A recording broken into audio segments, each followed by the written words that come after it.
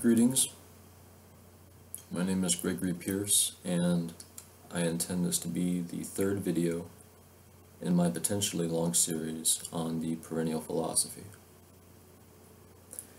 In my first video, which is mirrored on the channel Kimberly Bunch and I discussed both twin flames and exhortation to philosophy, respectively. And we related it to our experiences with one another and with spirituality.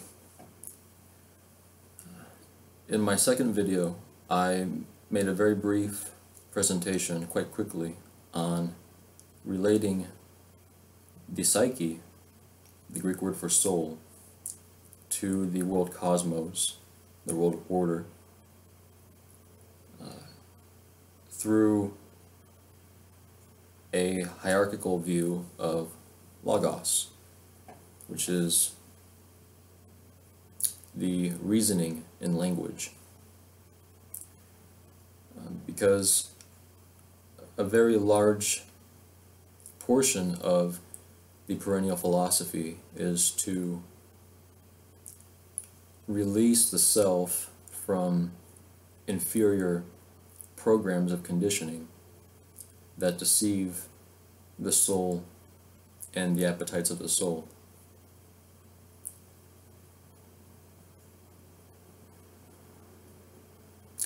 And so in this third video, I had decided that the topic would emphasize virtue and appetite in respect to developing the perennial philosophy, which is the tradition of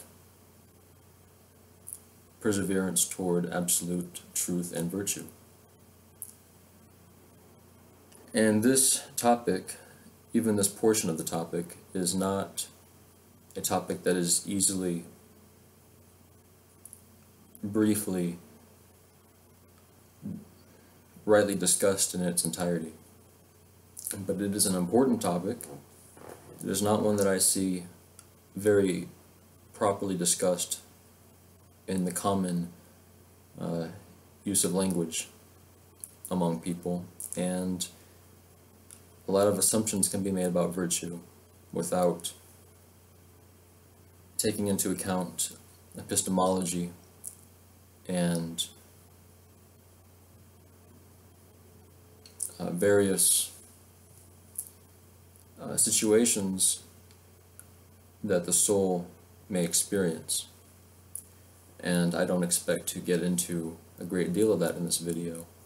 This video is more an attempt to establish a place to start, a healthy place to start to advance through ethics. Again, in the prior videos, and especially the first video, I discussed my motivations for this series on perennial philosophy. And in the second video, I was setting out to show the principles and applications of language and mind quite quickly in a way to bring about a consensus,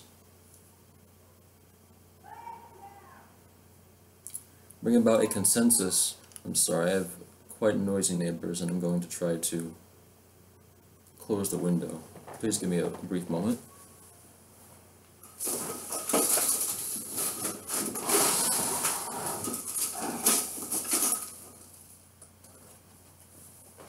I usually like the charge in the air that comes from a moist atmosphere, but I don't want the noise to interfere. In the second video, I was trying to develop a consensus of how to reflect on language and in the process of belief, or developing and exercising belief in respect to the soul in daily life and regarding life and death. So, in this third video,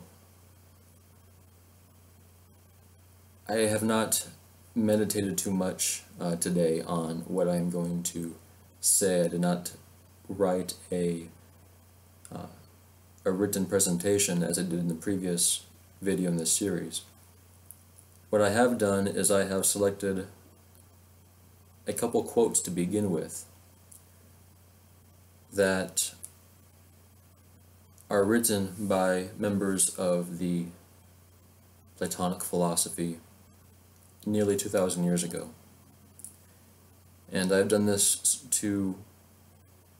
partly to show what they believed and partly to discuss it quite by instinct. So I will begin with the more ancient of the two quotes that I especially picked out, and this is by the philosopher Atticus. Now, just a brief moment of background on this. I am currently in the process of reading a book written by the scholar Lloyd Gerson called Aristotle and Other Platonists, a 2005 publication. He, in that book, advances an alternative thesis on Aristotle's relationship to Plato. So, like Gerson says in, I believe it is his introduction, any thesis, any argument that is advanced has been contested elsewhere. Controversy is not an easy thing to escape, and that was a topic in my previous videos, that opinion is very common. It tends to contest with other opinions, but I believe there is a way to advance to true knowledge. And so, to do that, we have to start quite simply. And regarding Atticus, whereas Gerson was advancing a thesis built on the so-called Neoplatonic belief in a basic harmony between Aristotle and Plato, and Gerson was describing what that is and why, Atticus is a philosopher of the so-called Middle Platonic period,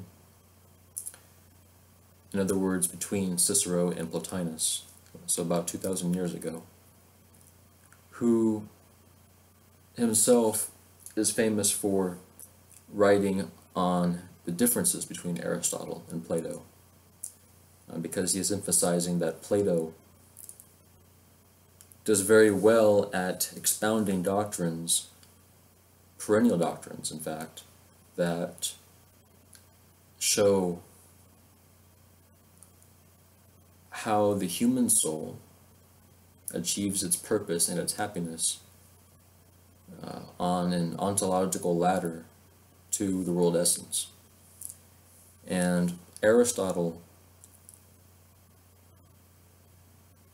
in his writings, although there may be points of harmony in places that can be identified, Atticus focused on expressions of Aristotle's natural science, especially regarding human behavior, that did not emphasize, but rather expressed distance from Plato's own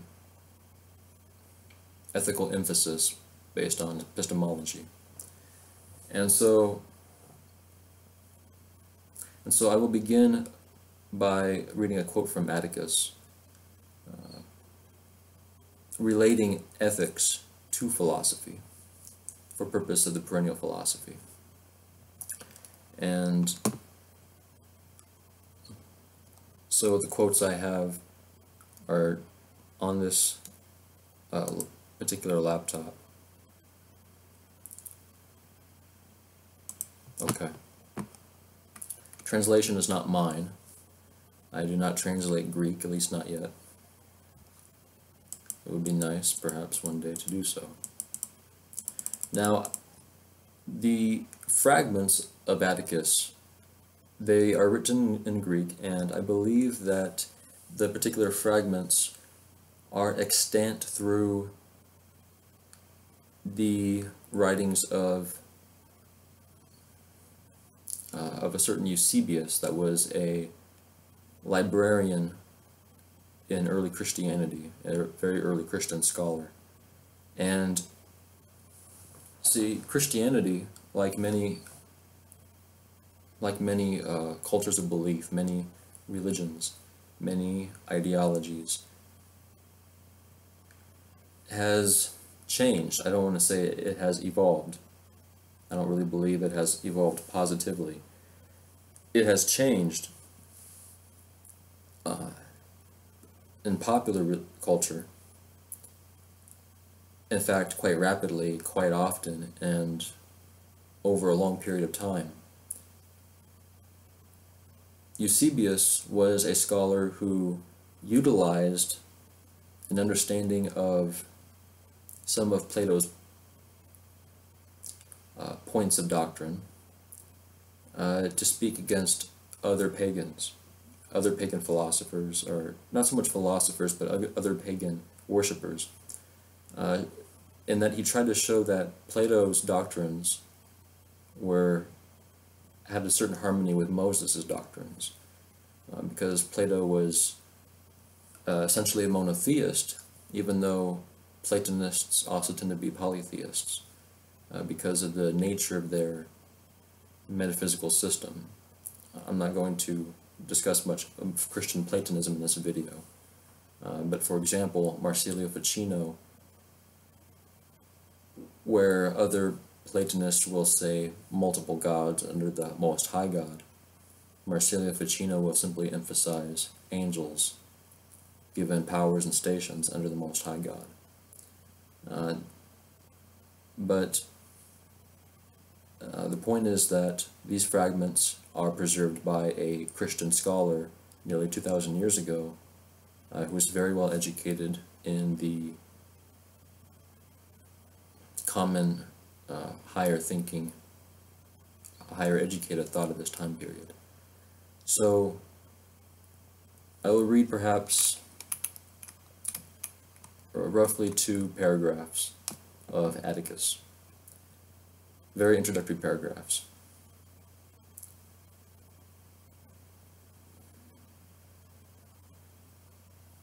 Atticus is a distinguished Platonist who goes through his doctrines in his work against those who undertake to reconstruct Plato's doctrines through Aristotle as follows. That was Eusebius, and now this is Atticus. Philosophy, and we mean the perennial philosophy. This is me talking, because the goal of these ancient priests, and the Platonic philosophers in those days saw themselves as priests, and the Pythagoreans and Egyptians and Chaldeans before them, and the Brahmins, they see themselves as priests of a very spiritual and eternal tradition. Their concern is not state wealth. Their concern is not social popularity amongst people. Their concern is not their egos. Their concern is to experience the correct worship of God. And so, as it truly is, and to prove it to themselves.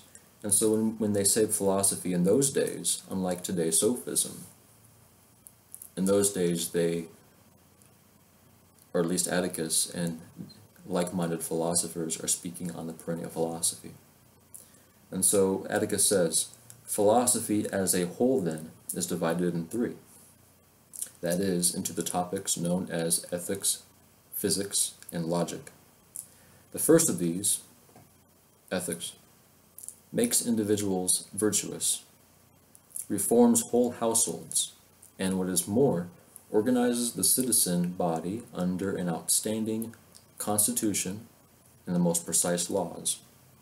So it organizes individuals, families, and states with one another, ideally.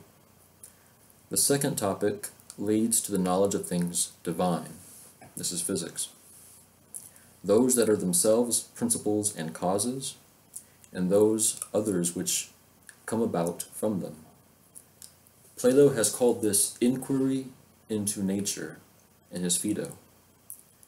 The third topic governs judgment and discovery in both of these spheres. It is clear and everywhere agreed that it was above all Plato who first brought together and unified all these parts of philosophy. Now this point is a common statement by Platonists, but it is not a universal statement by Platonists. Some Platonists, like Proclus, later held the divine Plato in such high regard as a scientist who brought a literary beauty to these doctrines. But nevertheless, it is a common thing among especially Neo-Pythagorean Platonists who saw Plato as merely writing down doctrines that had been long developed in its largest portion before himself. Until then, these doctrines had been scattered and flung about, like the limbs of Pentheus, as someone put it. Plato showed that philosophy was a kind of body with its own organic integrity. People are not ignorant of the fact that followers of Thales and Anaximenes and Anaxagoras, and everyone else of that period, worked only at investigating the nature of what exists, nor has it escaped anyone that Atticus and Perennial and Solon and Lycurgus, I don't know that name, and their like put their philosophy at the service of the state. Zeno, the Eleatic, along with the whole Eleatic movement, is known for his particular devotion to the science of arguments, dialectic. Plato came after all these. He was by nature a genius, fresh from his initiation, as if actually sent to us from the gods, so that philosophy could, through him, be seen in its organic integrity. He left nothing out and perfected everything, neither falling short in what was necessary, nor carried away into anything useless. What I want to emphasize from that paragraph, aside from Atticus's praise of Plato, is effectively the unity, integrity of philosophy, and his division in three parts of philosophy: ethics, physics, and logic. So continuing, well then, since we have said that the Platonist partakes in every part of philosophy, as someone who discusses physics, ethics, and dialectic, let us examine each in turn. It is universally understood among philosophers that philosophy as a whole holds out the promise of human happiness, and that it is divided in three, reflecting the creative distribution of the universe. So there's much that can be said about the ternary and the triad, but right now the emphasis is on happiness and ethics. Our peripatetic, in other words Aristotle, will be seen to be so far from teaching any of Plato's views in these matters that, although there are many who differ from Plato, none will seem more opposed than he. First of all, Aristotle effected a shift away from Plato in the greatest and most important field common to all philosophers, by failing to observe the measure of happiness and disagreeing that virtue is sufficient for it. He parted company with the power that virtue has, and came to think that it needed the favors of chance or fortune before it could capture happiness. Taken on its own, he complained, virtue was powerless and incapable of attaining happiness. This is not the right time to show what is ignoble and wrong-headed in his opinion on this or any other matter, but what is quite clear, I think, is that the views of Plato and Aristotle hold on what one is aiming for, and that the nature and the nature happiness are neither the same nor alike. In other words, that Plato and Aristotle hold different views on the nature and aim of happiness. Whenever he mentions it, Plato shouts and proclaims that the happiest man is the most just. Aristotle, on the other hand, won't allow that happiness is a consequence of virtue, unless it has the good fortune to coincide with birth and beauty, and gold as well, like the Homeric verse, "He goes toward dressed in gold as a girl."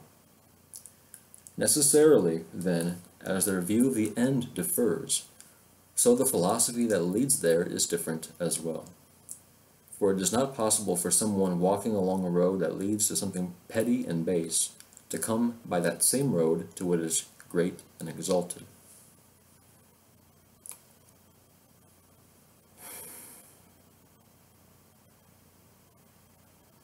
Okay, so my point there is basic thesis that Plato asserts that the goal of philosophy really is happiness, and that this happiness is a true happiness of the soul, and that the happiest man is the most virtuous of men, regardless of anything else. And Aristotle, Atticus claims, is saying that no, the happiest man not only would need virtue, but he would only be happy if fortune granted him a measure of wealth and beauty, and various other kinds of goods. And later in the thesis, later in his arguments, Atticus expands on all these points. He says, he notes the differences of the many in Aristotle and the one in Plato. He says here that of all the things that conduce to happiness, the greatest and most important is faith in providence. This, above all, keeps human life on the right track. And so, none of these things can really be isolated and stand on their own, but they are the necessary elements in the integrity of a fully functional human soul and human being. So, on that point, before I say too much about it, I would rather continue by offering a quote by a later Platonist who lived several hundred years later, a very excellent philosopher. His name is, again, I'm not certain the pronunciation, Damascius, or Damascius? I would say Damascius. But more specifically, the successor to Isidore, successor to Marinus, successor to Proclus, Platonist. Damascius was a scholar, the last scholar of the Platonic Academy of Athens, which closed about 1500 years ago from today in this video. And so Damascius, he expands and revises the doctrines of his predecessors, but much of what he takes is from his predecessors, and one of those he admires most is the so-called divine Iamblichus. My personal opinion is that if any man is divine in those days, that is about the 3rd century AD, of that century, if any man can be called divine, Iamblichus is certainly among them. Because I find him to be most admirable, personally, for reasons that I may develop in another video, but certainly in my writings. Now, Damascius, I'm going to take this quote. It's from his commentary on Plato's Phaedo. And this quote comes from, I might have a copy of his Phaedo commentary, but there is a book called The Golden Chain. Actually, there are two books called The Golden Chain. One is by a scholar named John Dillon, which I'm not referring to, but he is a very good scholar and translator of Platonic philosophy. There's another book called The Golden Chain on Pythagorean and Platonic philosophy by a certain Algus Uzdavanus. I don't know the exact pronunciation of his name. The Golden Chain clearly refers to the chain through history of the perennial philosophy. And I have a quote on virtue from Damascius that is very relevant to the perennial philosophy.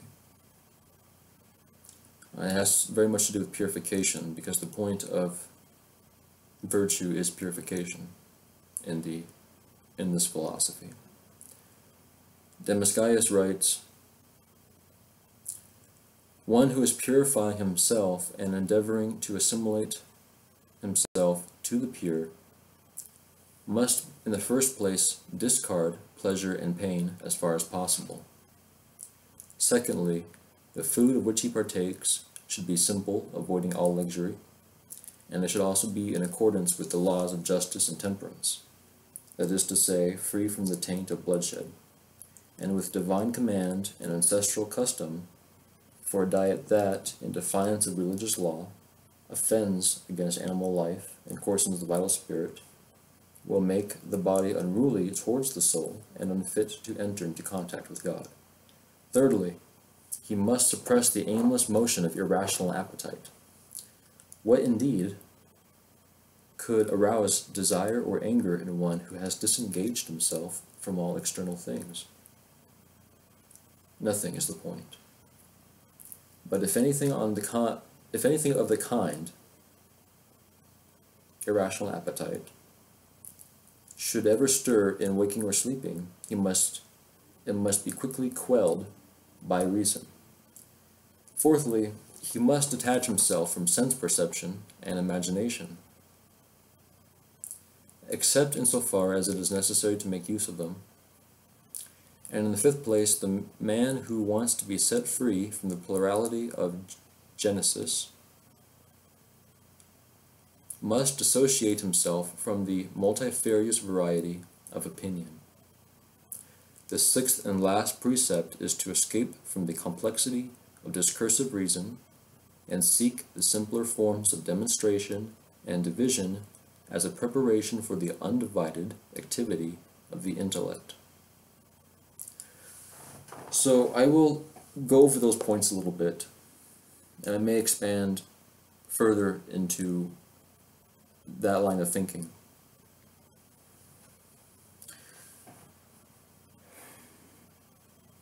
Okay. So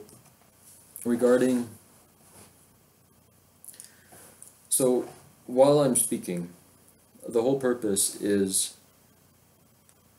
of this engagement is that you may be compelled, for purposes of survival or defense of your beliefs, to do things in life, but you have a responsibility to yourself to return to the tending care of your soul, that part of you which is born of eternity, has a relationship with eternity, and allows you to inhabit this world which draws generation by derivative action from eternal principles.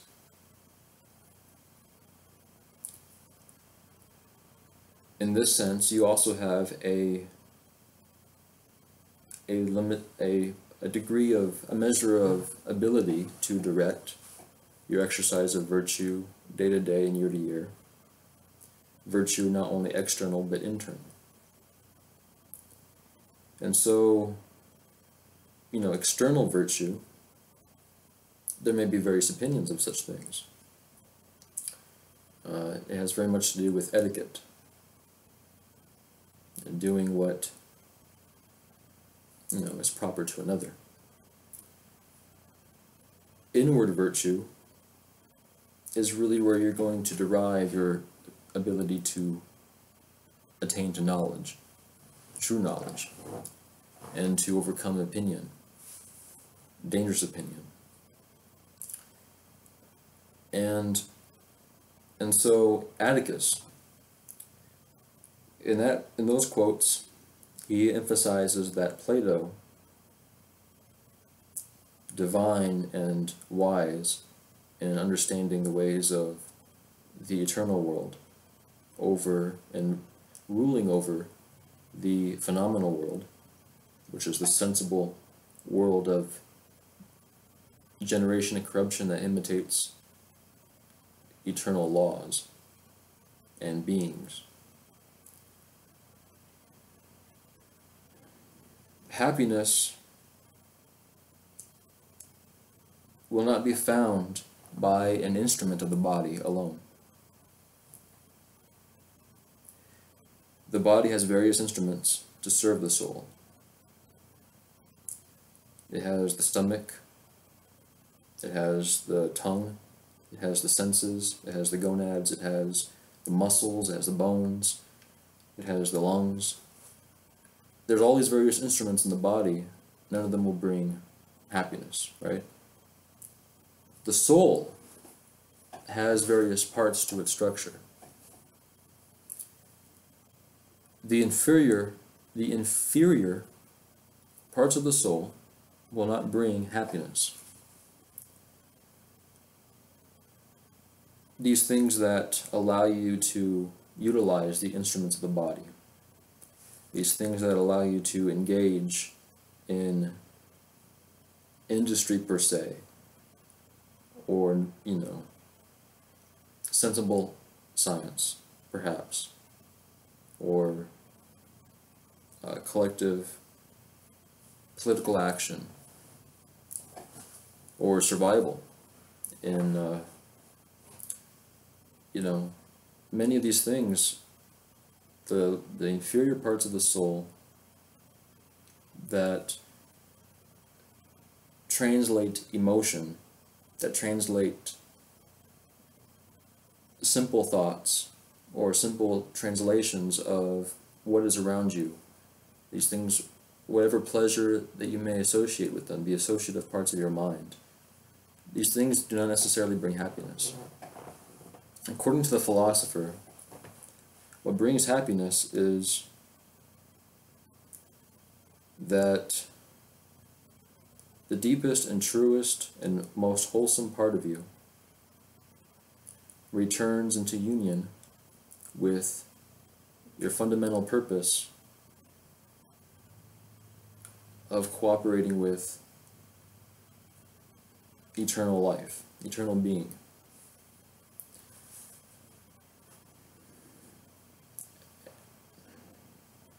To experience the correct worship of God. In order to achieve this, again, Atticus complains that Aristotle suggests that with Aristotle, in opposition to Plato, the claim is that happiness requires multiple elements of experience. Wealth, so that you can exercise a freedom to survive, a freedom to choose a measure of comfort and a measure of personal choice. Beauty, You need a measure of beauty so that you comprehend something to live for, something as a therapy for yourself. But what's more is that Aristotle is suggesting, according to Atticus, that these things are coincident with chance, or rather fortune, in such a way that the world chooses, to an extent, if you are happy, by the manner in which you are near to happiness. And Atticus says no.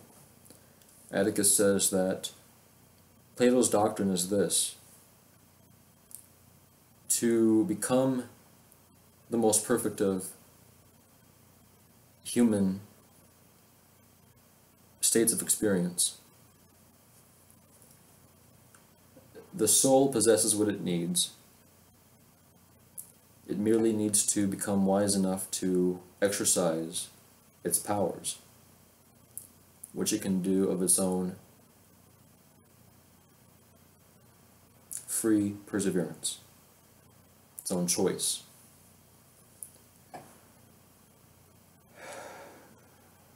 Difficulties will happen. Tragedies can happen.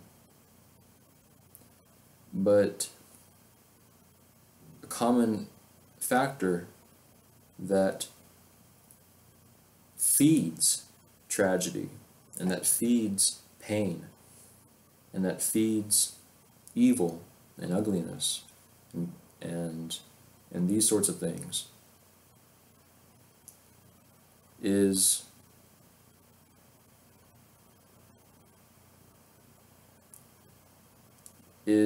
an amnesia of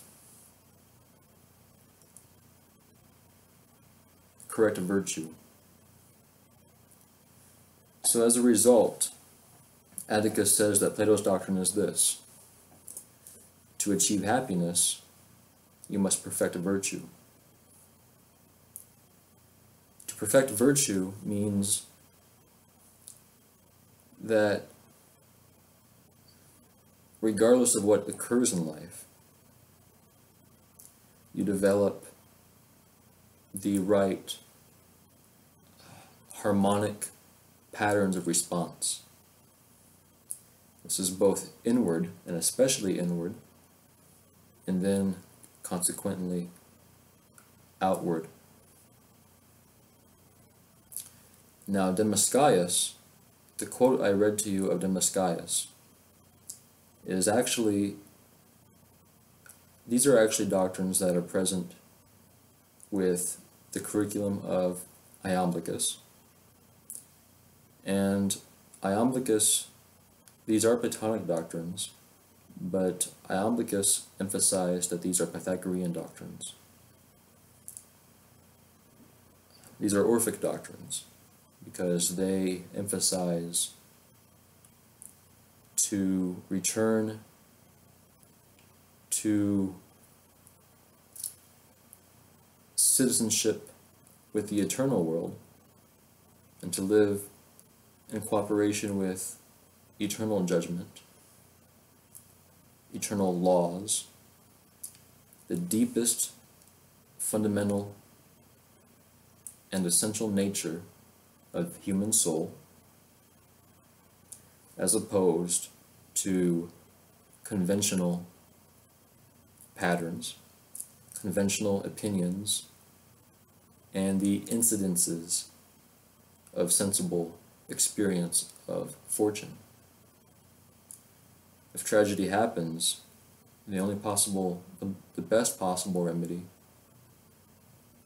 will still include a pursuit of truth and a virtue that harmonically restores one's relationship to truth in respect of its unity with beauty and with good and with knowledge.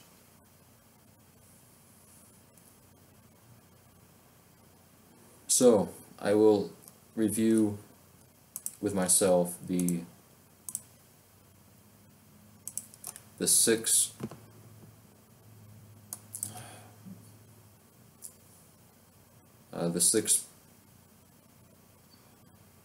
prescriptions of Demosthenes regarding purification.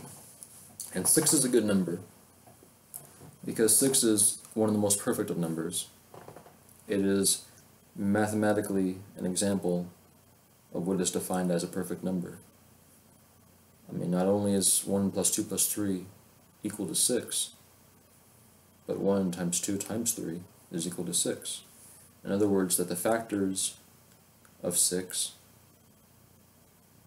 are equal to altogether to 6. Every 10th power, or forgive me, every power of 10 has a perfect number, and between 1 to 10 it is 6.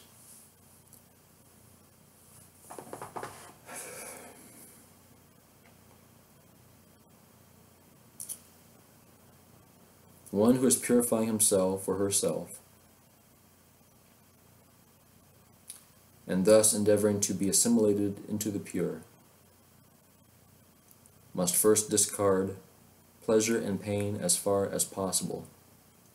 This is the first dictum. Pleasure and pain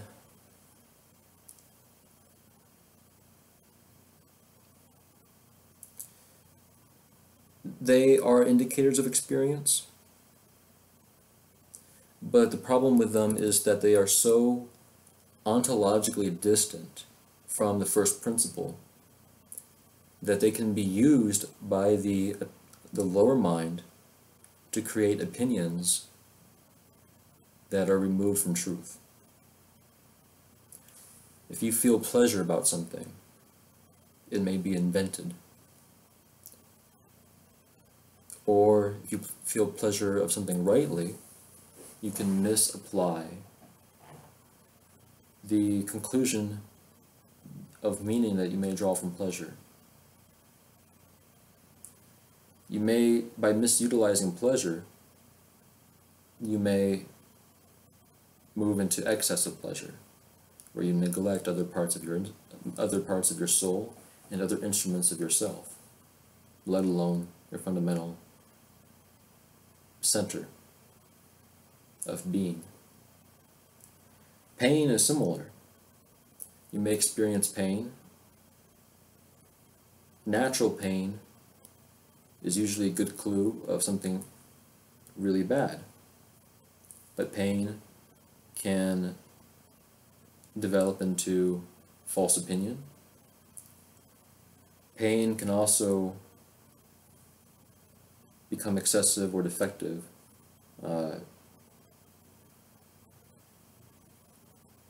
in agency within your psyche. For example, trauma derailing some harmonic patterns of thought into discord. So the idea is that since pleasure and pain are so distant from the Most High, because they are responses that we can easily associate as being fundamental to sensible to physical experience, and because they are primary ingredients to the thoughts of opinion, then they are unnecessary to the center of our being to a great degree. It's not that we are not allowed to experience pain or pleasure. They are natural. They are clearly natural. It is not saying that we neglect pleasure and pain altogether, but as far as possible. In other words, we drop all unnecessary attachment to pleasure and pain, so that we do not pursue luxury and gluttony, we do not pursue hatred, when it is unnecessary. We do not allow our souls to be corrupted by something so far from the highest eternal principle. Because pleasure and pain are responses to a lower world. We have no need for pain when we are in immediate contact with the highest principle of the universal world. And I'll be right back because I need to let someone in the door.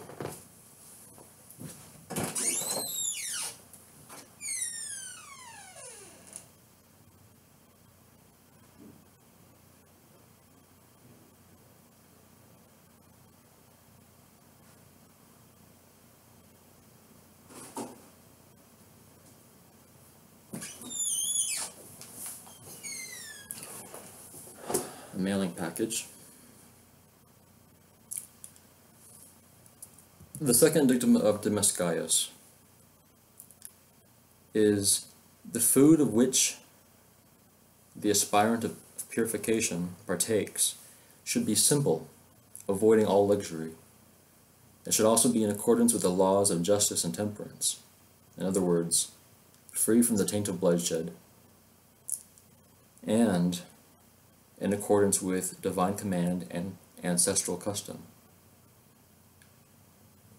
For a diet that, in defiance of religious law, offends animal life and coarsens the vital spirit, will make the body unruly towards the soul and unfit to enter into contact with God. So, this is a great example. This is aloe vera juice, pure organic aloe vera. It might be backwards. And it is easy for the body, and it is purifying to the body.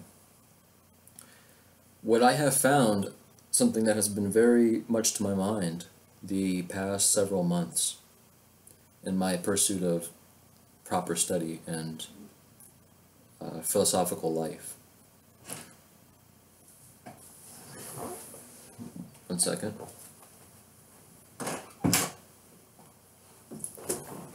Is that if you eat the wrong foods, if you drink the wrong drinks, if you basically overwhelm the experiential body with discordant experiences and discordant properties of experience and things discordant with the harmony of the body, you will overwhelm the ability to fully apply yourself to spiritual philosophy. You will overwhelm your ability to experience intimacy with God. You'll be distracted by discord, by traumatic experience, whether you recognize it or not. If your body is sick, if your mind is full of fatigue, if it's in a haze, if you are closed off from being able to tune yourself to the most harmonic series of patterns of apex with your full sum of incarnation, and from above to below, from below to above,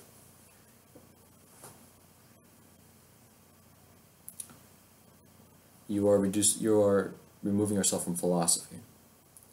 So for me, I do my best now to abstain from meat, because whether it is acceptable to eat meat or not, the commercial meat tends to be tainted. I try to stay away from dairy, generally speaking, because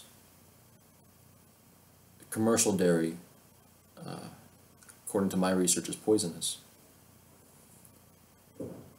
I try to purchase non-GMO because GMO is another word for saying that they think that for whatever reason, they're willing to risk changing natural DNA to whatever they decide, whatever that is, despite their ignorance. So I try to practice health on a budget. Aloe vera is not something I get every day, but it is it's like a medicine.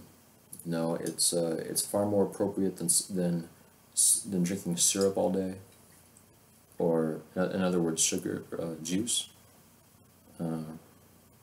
dairy. It's cleansing to the body.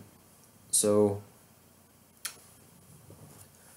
when Damascus says to adhere to religious law, he is saying the law of God. He is not saying Christian law, Islamic law, Judaic law, Platonic law. He's not saying conventional law. That's not the way of purification per se. But per se, the law of God means to bring the self into intimacy with the Most High insofar as it is our natural, our most intrinsic, central self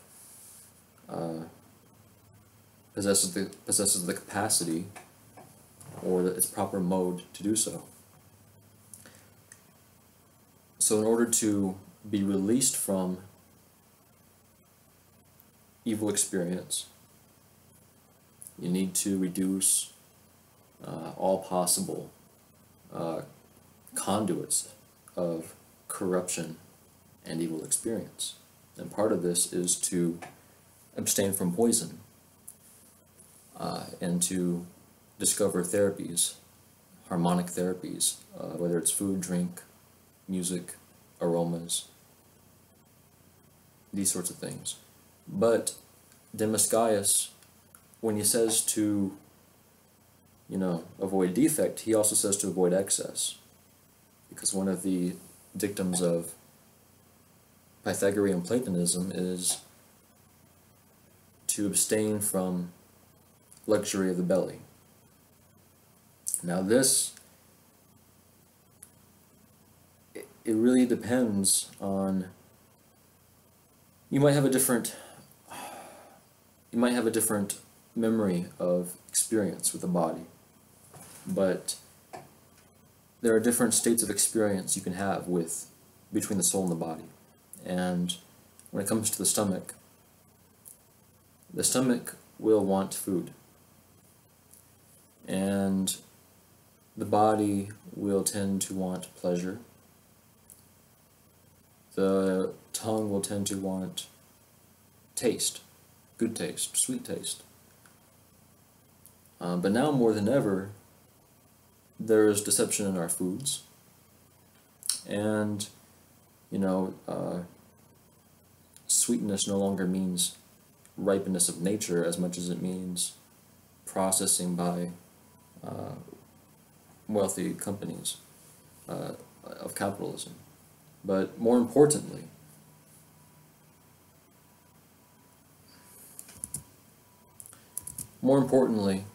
for example, on one extreme, if you are fasting, in periods that I have fasted, I did so as a way of expressing a love for God. Nobody else has to know you're fasting. If you are fasting, especially in the right circumstance, perhaps you'll know when, it can be a hymn to God. The reason for this is, on the other side of the spectrum, if you're eating constantly, if you're eating all day, if you're eating every day, if you're spending all your time consuming food, it can distract you and it can distract your body. If you are fasting, your body can clean itself, especially if you're drinking properly. But you don't need to drink either so much. when you are fasting, what happens is that the body's appetites adapt. So it's really a way of following the dictum of the Oracle of Delphi in Greece, which was also the Oracle of Delphi had the same statements of law as the Egyptian temples, for example in On, Thebes, or Thebes, not Thebes, but yeah, Memphis. But the point is that the appetites can overrule the soul's ability to reach toward higher truth. The appetites are some of the easiest conduits of false opinion, especially when mixed with conventional programs,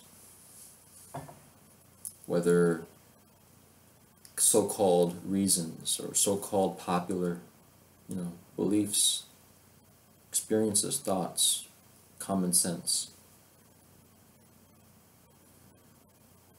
By fasting, you are able to remind the body that it doesn't like so much sugar if you have been eating so much sugar. If you are fasting, you're able to remind the body that it does not need, nor does it like, excessive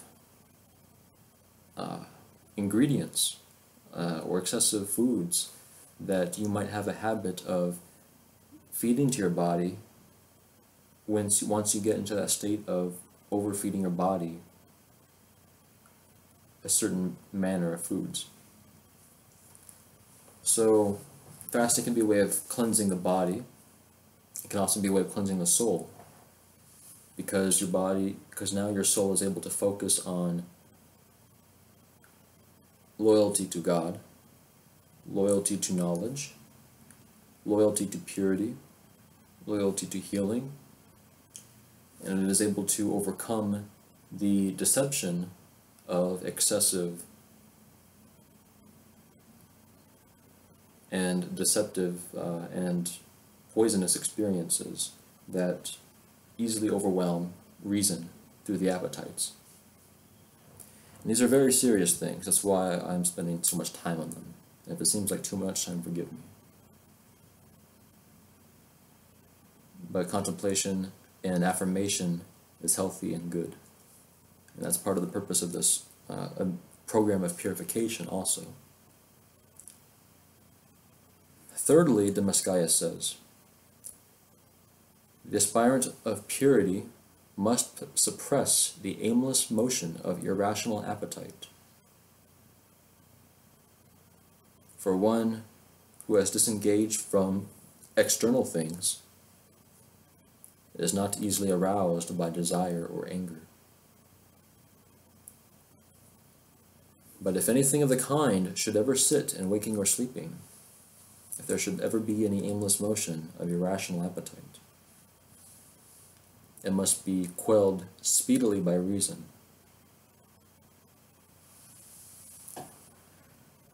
This is really the central practice that Damascius is trying to communicate. In Plato's Theaetetus, Socrates arrives to a doctrine that you can have, with good reasoning, it's possible to have good judgment of something. You can have a reasonable opinion of something, but opinions are still ontologically, that is, in respect of fundamental being, inferior to those things which exist beyond other things, which are apprehensible by knowledge alone. I don't mean facts like, it's a fact that the sun is so far away, or the earth is so wide, or, those are not principles of knowledge, regardless of what you believe. You know, you can say that your hand is a fact, your hand is so big, but it's not eternal. It's not an eternal fact. It can change its size if you're a child. It doesn't last forever. And even if there is truth that is true for a moment, well, it can still be misinterpreted. And if you believe too much in it, whether it's true or whether it's not true, you could still be committing an error of reasoning, whether you admit it or not, that may actually be hindering you from a further truth regarding the matter. It could be that all your reasoning, based on all your experiences regarding a certain matter, are sound and good, and yet they still are not true because they have not pressed into another layer of investigation. Furthermore, on this point of the aimless motion of the irrational appetites, there's the inward and there's the outward. From the inward experience, the inward projective creativity, you may create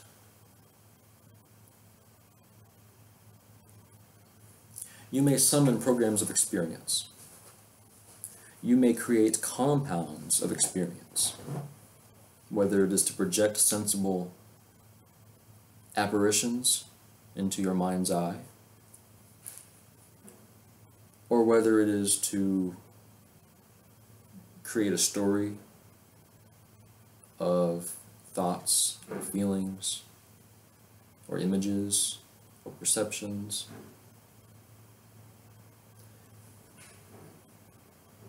And these things, when they are not carefully guarded, if you acknowledge them and if you don't apply a firm discipline of corrective programming to yourself, they can lead you astray from the principles of knowledge that harmonize the soul and that are working to purify the soul toward proper return to the highest principle and the corresponding entity. So, furthermore, first noting the external part of experience. There are those who will believe that whatever they are doing, whether it is something that they are thinking or feeling, or whether it is something that they are saying or performing, they may believe that what they are doing is acceptable or justified. And they will have opinions of reason for this. Maybe they believe in the faction they belong to, or maybe they are angry with an opposing faction. Maybe they don't care about anything as far as they are concerned and their beliefs. Regardless of what they think or do, they can project things onto you, and these projections have the ability to affect parts of your programming, whether it's one kind or another. And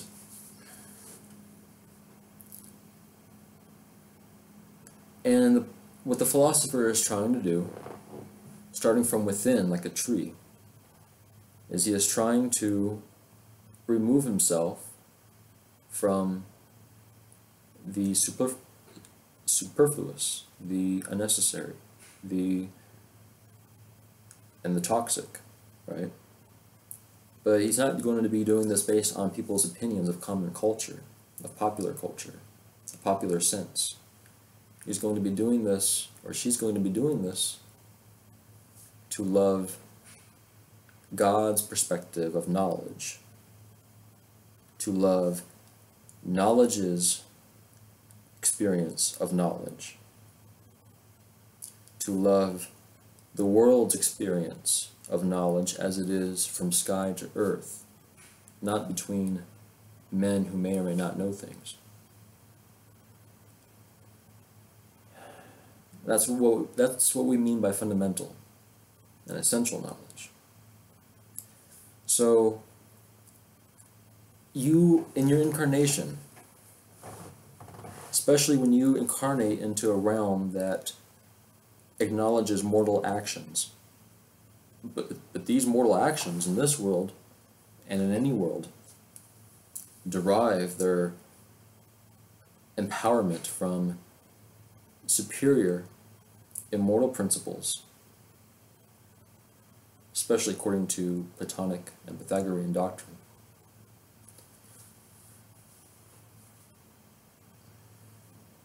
You may spend your energy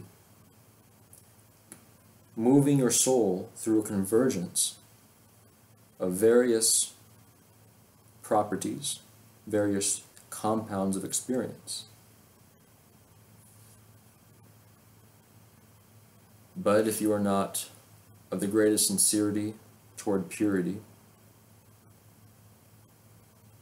and you do not train yourself toward a higher efficiency of this sincerity of intent and its application, you may rightly perceive that these productions of experience are promoting distance from the most perfect method of developing the soul toward the eternal entities of eternal laws and eternal principles, whether it be knowledge or life or justice or beauty or those things that Plato calls the forms that are necessary to our soul, or that are born, in other words, that are born from pure intellect that is unadulterated by false opinion, but that is inhabited by divine agency and is in substance of true knowledge. Now, so the point of Damascus is to do your best to destroy any part of yourself that is conductive of evil, whether it is immediate evil or whether it is mediate evil, which means it may not appear to you to be a greater evil, but it can be a lesser evil that is a parasite of good. These things, especially these latter things, can be commonly accepted by persons who do not exercise the purity of their soul with a view to knowledge. But even if these things become commonly accepted in common culture, they can be poisonous to the elevation of the immortal soul in the mortal body. The fourth dictum of Damascus is that the philosopher must detach himself from sense perception and imagination, except insofar as it is necessary to make use of them. So, we've already been building up to this point. He's emphasizing that the sensible world and the sensible powers of agency and passion are derivative powers distant from the highest principle. Likewise, the imagination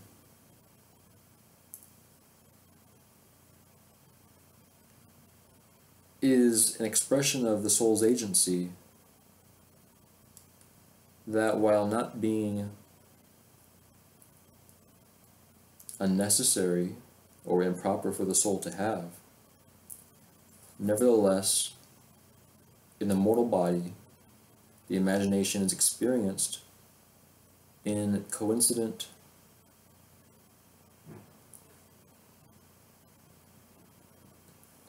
potential of contact with corruptive influence. And so Damascius is warning that if you attach yourself to sense perception, or if you attach yourself to imagination, or if you attach yourself to perceptions, thoughts that are adulterated with the assumption of love, pleasure, validity, knowledge, or immunity to sense perception, within perception, and within imagination, you are committing a flaw of knowledge. You are not adhering to the law of knowledge, and you are you are trailing off into perhaps corrupting the soul's journey to return to the divine by correct worship of the divine. You cannot worship the divine if you do not understand divinity when divinity is there, and you will not arrive to the face of God in your understanding, in your willpower, if you are adulterating your soul and your intellect with an over-reliance on the value of sense perception and imagination. It's not to say that these things are not important or not useful, but Damascius is saying that as far as possible, do not trust them when you are attempting to purify yourself with knowledge, because they lend to opinion, and thus more often than not false opinion. Or even if they are true opinion, for example, if I think to myself, the wall is white and it may indeed be white, if all I am doing is thinking to myself it is white, that may be a true statement, but it is not a true and proper behavior of my soul to think that it is okay to just say it is white all day long every day. That won't do my soul any good. So what you're trying to do is you're trying to remove yourself from dimensions of unnecessary behavior, and part of this is removing yourself from corruptive practices of how you acknowledge what knowledge is. If you acknowledge knowledge falsely, then you can develop behaviors that are not properly conductive of the soul's transmutation to purity. What you are trying to do is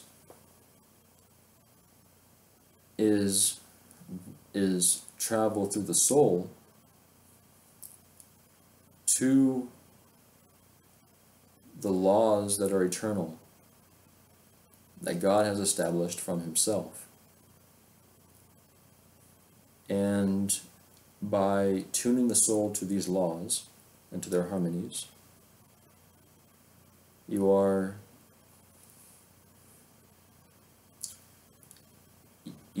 being released from the poisons of the body and preparing for yourself an intimacy with God, a divine station of experience for the soul, and you are exercising corrective and correct worship of God and knowledge.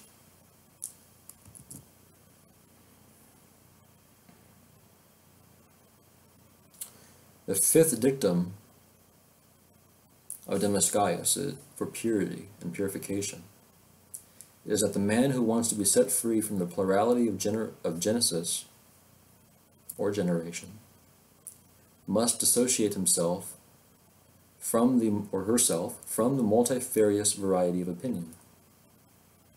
So that is something we have been building up to. And there's another quote I may find to advance on this. Opinion is basically the choice to participate in a configuration of your energy along the chosen fragments of linguistically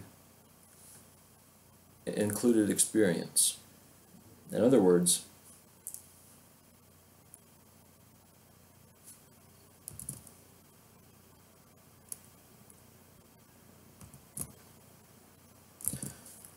one moment please for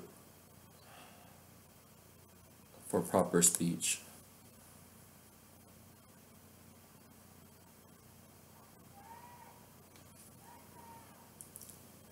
He is saying that you need to be set free from the plurality of generation. And to do this, you must be disassociated from the plurality of opinion.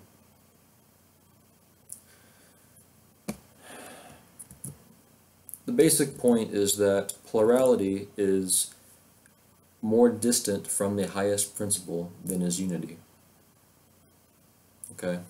So, when the highest principle or highest entity, the principle within the highest entity, or vice versa, when the Most High governs the world and creates the world, his laws must apply to the whole world. It must allow him to be able to conduct his will from one far end of the universe to the opposing end of the universe, in any dimension and in every dimension.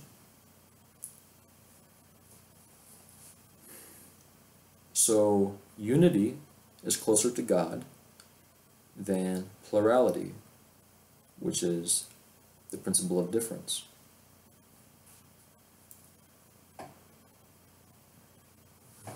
And so separation. So Damascus is saying, through the words of Iamblichus and others before them, that you must, that the one who seeks purification is trying to be assimilated to the Divine One. To be assimilated into the highest one is to, first of all, is to grow the maturity of the soul, and likewise, therefore, become severed and separated from immature parts and fragments of separated pluralities, especially those that are not united to divine knowledge, and therefore follow the modes of irrational appetite, false opinion, these sorts of things. I can give a very good practical real-world example. Political television. Don't trust a word they say. Partly because, and there are very many reasons why, but what I'm going to be emphasizing right now is they will often use words like, I'm right, they're wrong. You know, you're not a very good person if you don't agree with everything I say, and therefore I will, throw your kind in jail, and I will tax these people, or these people, if they vote for me, then I like them, and so I will give them all the money they want, and and these things don't happen. But the point is that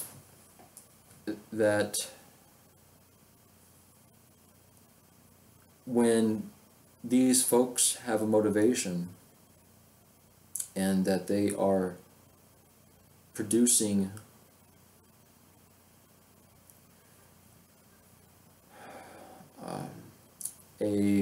an outlet of communication to promote their message, and their message is not founded on unity with divine knowledge, but their communication is founded on pushing an agenda that is born of irrational appetite or false opinion, then they are not going to be applying or appealing to your higher mind or your essential and fundamental design or will to return to divine knowledge.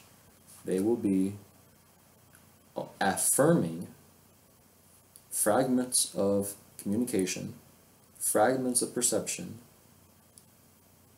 to program in the mind patterns of experience, patterns of agency that are resistant to and not conductive of divine knowledge and purification. The philosopher, in contrast, for example, the philosophers who for thousands of years had been persecuted, murdered, enslaved, burned, stabbed, shot, thrown under the bus, ripped from their homes, these sorts of things. These philosophers, they declare they are happy as much as they commune with God.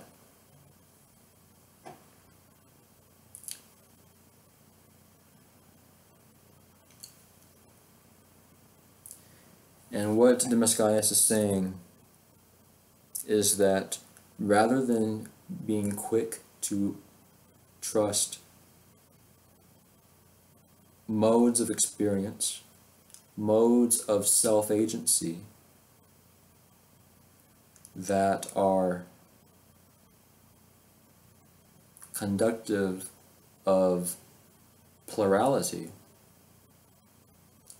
first and foremost, especially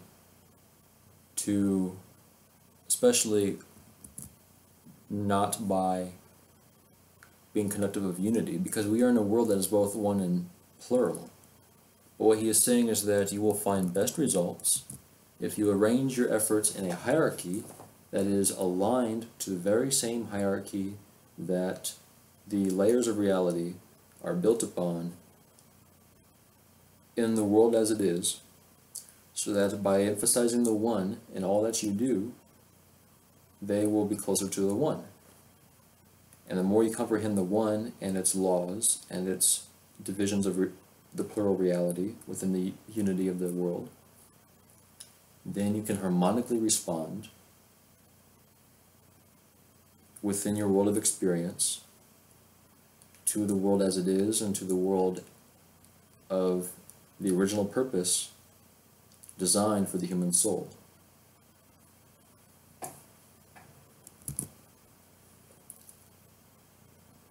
Sixth and last precept. The sixth and last precept of Damascus for the purification of the philosopher is to escape from the complexity of discursive reason and seek the simpler forms of demonstration and division as a preparation for the undivided activity of the intellect. So our discussion has also prepared us for this dictum here. What he is saying is that the philosopher must escape.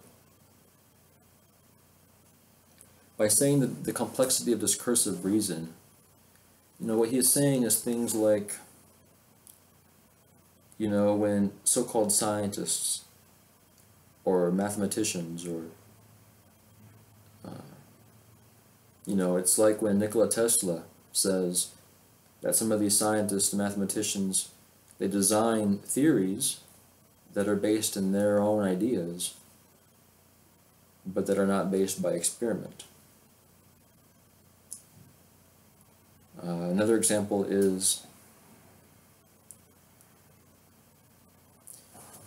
to focus when you focus so much of your thinking on moving from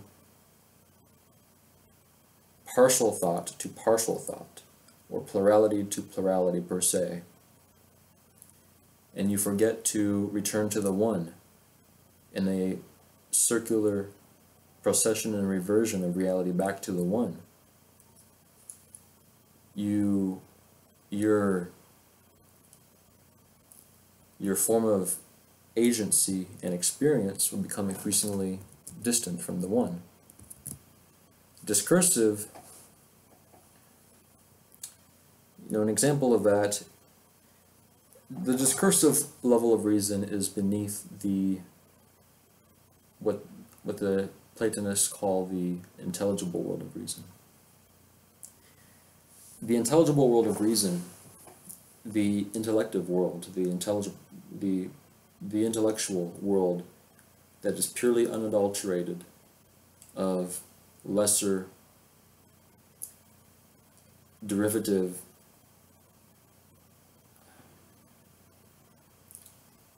uses of the intellect in inferior worlds, is the intellect of the divine mind, the divine intellect that rules over the law of the world. It is contemplating things toward a unity of harmony in such a way that these things are, each of the things contemplated are pure, they are simple, and they have very simple relationships to each other.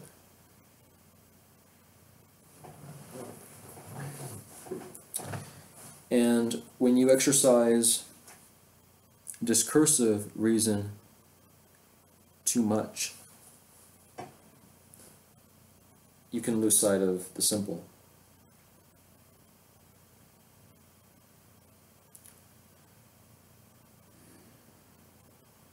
By focusing on the simple, you are reminded to center your efforts, on the center of your intrinsic self, to the center of the world, to the center of God, to the center of eternal good, to the center of proper effort.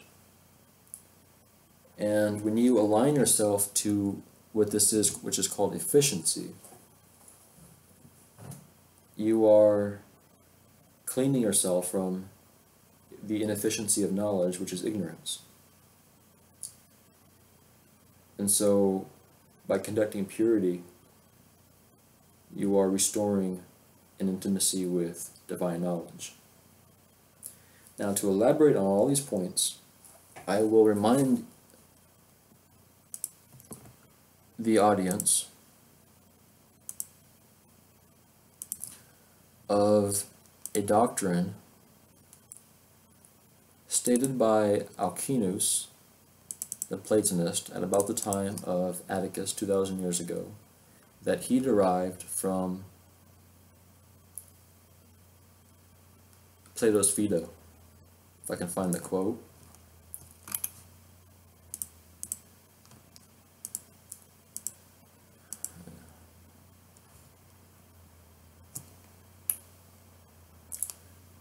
And so Plato's Phaedo is Plato's central text on the immortality of the soul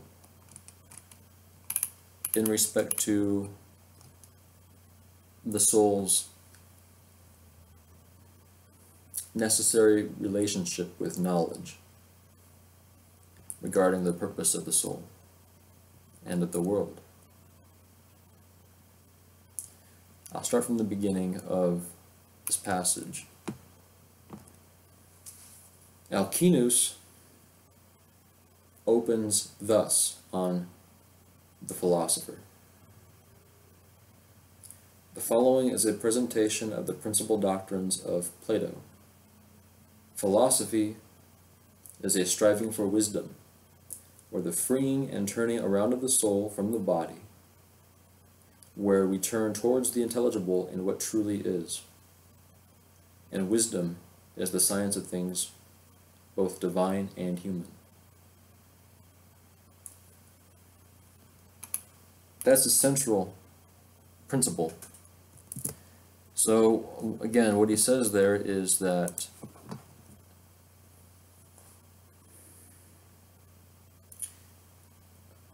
it's part of what Damascus calls the Bacchus, which I won't get into in this video. What Alcinous says is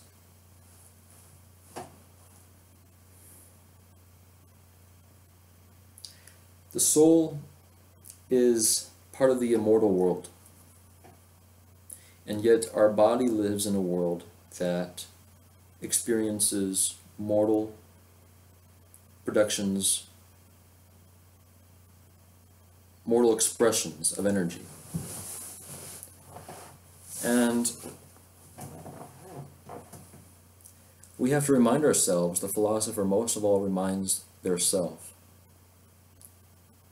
that their concern is honoring the eternal world. If you love the flesh, if you love the appetites of the flesh, then you can find others who do the same. You can select a way of life that is commonly accepted and popular in the conventional society. You can prosper with your pleasures, with your perceived and your chosen pleasures. And then when you die,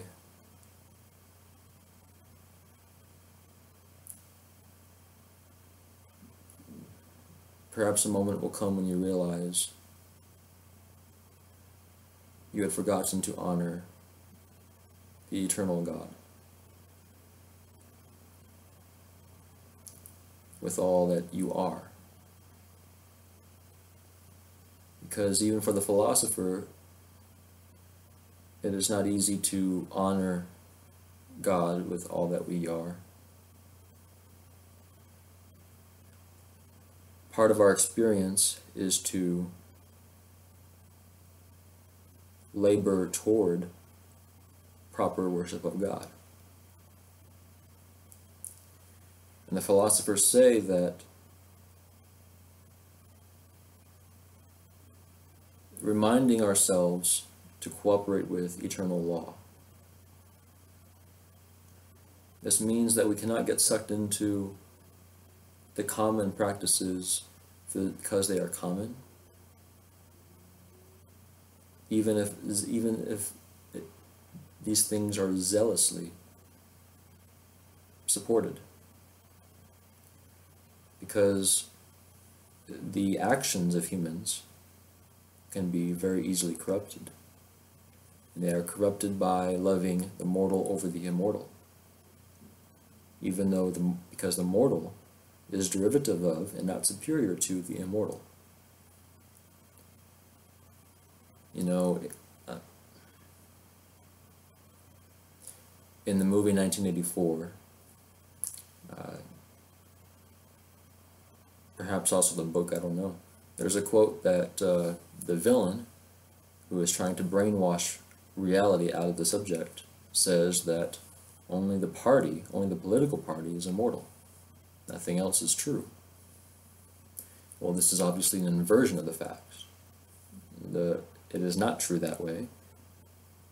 The political party is a construct which at best can imitate an immortal principle, and this is what Plato strives to do in his dialogue, The Republic, by discussing how the philosophers can worship the good, the immortal good. And yet, and to do this, to rise out of the world of shadows, right?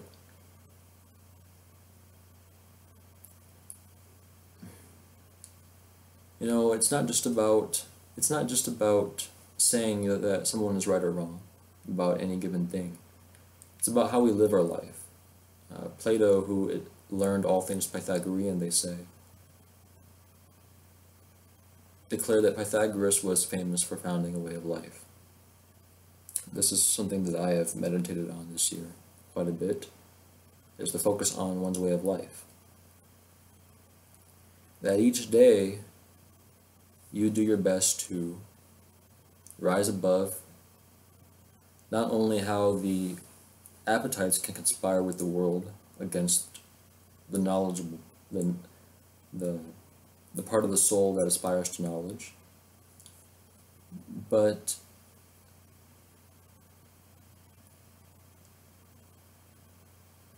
furthermore, that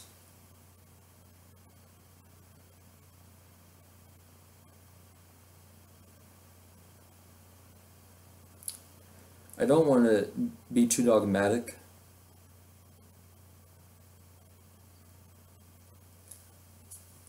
especially without the proofs in one sitting. But it's very important to understand that there are truths that are not commonly acknowledged, but these truths are best arrived at when you carefully practice certain truths in daily life on how to live. And these include letting go of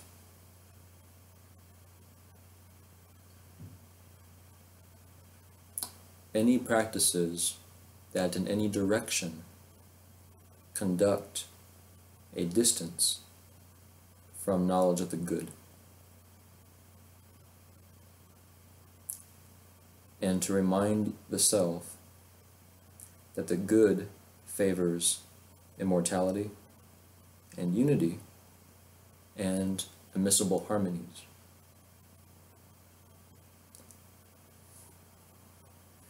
And that the lesser derives from the better, but does not equal the greater.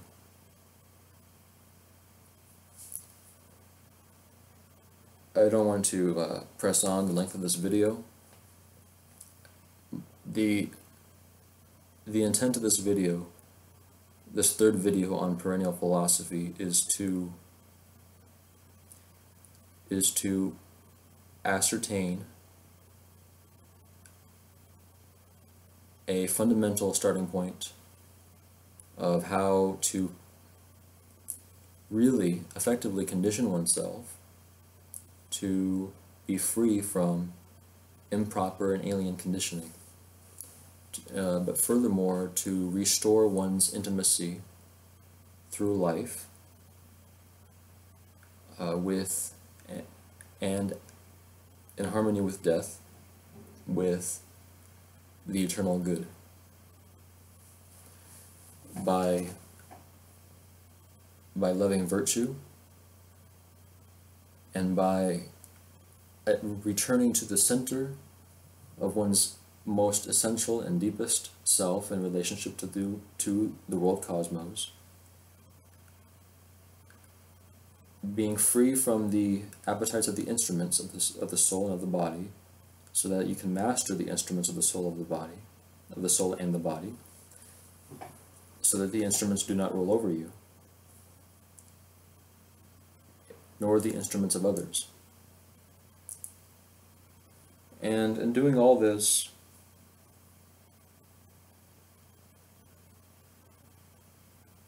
one approaches wisdom. And I believe that true wisdom can be truly found. And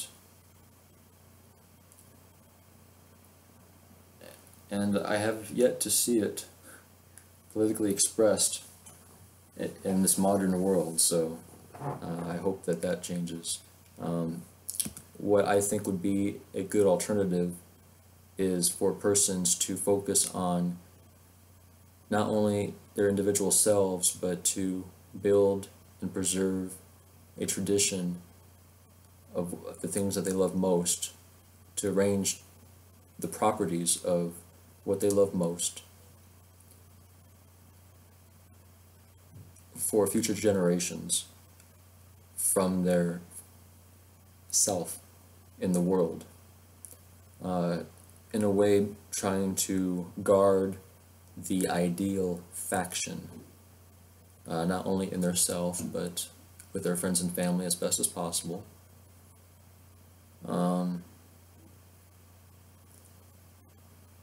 And do their best in all affairs, but additionally,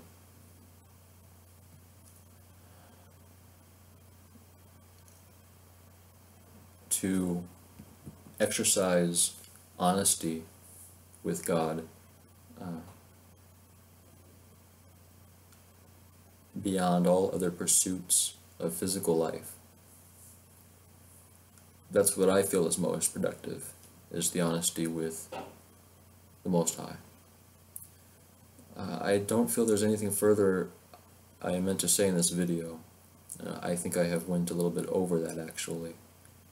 I think the discussion of the quotes was all that was necessary. And I'm not sure why I continued any further, but I'm finished. So, thank you. I do have other ideas for videos. I also have further ideas for my writings. I've been delayed lately, but I'm glad to get this done. So please stay tuned, and thank you. You can visit my website. I also encourage you to visit the website of Kimberly Bunch, the best psychic medium I believe I will ever know. So thank you, and goodbye.